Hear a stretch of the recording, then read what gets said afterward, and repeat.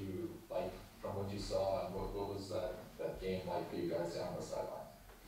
Um, I'm proud of our guys. I'm proud the way, the first half especially went. You know, when you design things and want it to go a certain way, thought we did a great job of managing the clock and making things going. I don't have the first half stats with me anymore, but again, holistically for the day, our third down conversions, I thought we were excellent in the first half.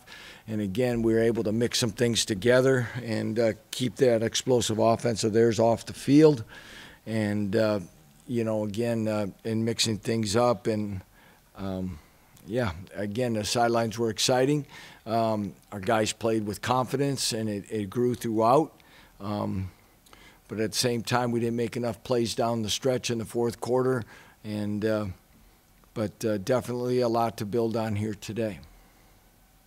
And late in the game, though, you had that kind of strange fourth down conversion where the quarterback took the ball from the running back. What did you see, and it kind of played out in front of you, and what kind of explanation did you get? Yeah, I thought we made a stop. I don't know completely if forward progress had been stopped, but he kind of bounced back, and as it was going, not even really handed. I think the quarterback just kind of took it away from him, and which is a very heady play from there. They said since it happened behind the line of scrimmage, it's a legal play, and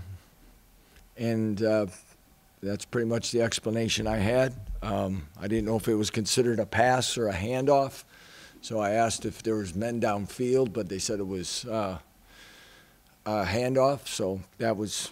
And once they made the decision, they were clear on their at least on the explanation that they had at that time. You spoke often about not being interested in moral victories, but when you guys are competitive with a team that's as good as Oklahoma, what can that do for you guys at this point of the season? Oh yes, no doubt that there's things and again for us and. Where things had been the last few weeks and the margin of defeat and things like that, it really shows a lot about our young men and our assistant coaches, in my estimation, is that they've continued to work hard and accept coaching, and our players have continued to work hard to get better. And we talked about opportunity and what a great opportunity it was for us to play a team like Oklahoma today.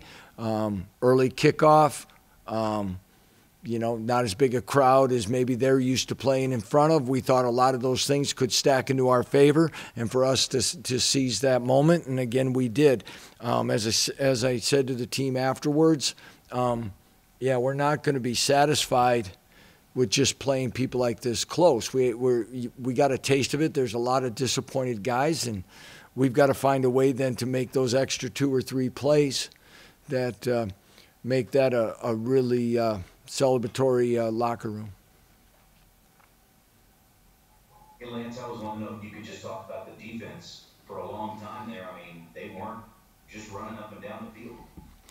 Yeah, again, John, I go back to it's a holistic thing, and it always will be for us. Is I think, like I said, I think they had 19 plays. I don't know how many yards they had the first half, but 54 plays for the game. So that's kind of where, we needed a little more in the second half. But again, we did a good job moving the ball, working clock, and doing those things so that, again, we did get some stops and some plays that we were able. We showed a couple things that enabled, like, for Kyron Johnson to make a big play in the first series and really help us build on momentum. And, yeah, a lot of positive things there that we will definitely build upon.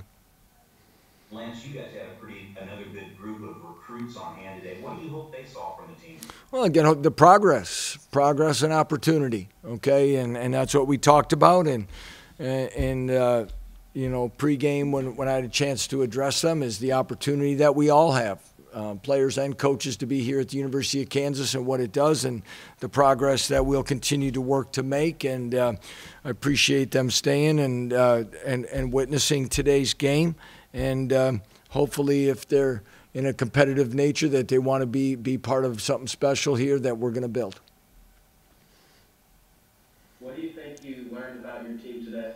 We're very resilient, okay, and you know that we're going to compete, and they're working to get better, and there's progress being made, and we got to continue to work on things for us to be able to pull games like this out in the fourth quarter. But we've talked about it a long time, about getting games into the fourth quarter and finding a way to win. We did one of the two, and again, I'm proud of them in that capacity, because a lot of people can become awful selfish and worry about their own stats or their own playing time. And I was really happy with the way our guys on the sidelines were into it, and they're seeing progress from each other. Hey, Lance, on that play you talked about, the Caleb Williams one, the running back was close to being stopped, maybe close to having his forward progress stop. In any way, do you feel like you guys were robbed of a chance to go down and potentially win that game? I'm not going to comment on that right now. Like I said, those are tough calls on progress, and that I'd have to take another look at it. But as you know, I'm pretty what I want to say, enthusiastic with officials throughout a game, but at that same time, I understand that the calls and the explanations were made. You know, we just got to find ways to make plays. All right, thanks everyone.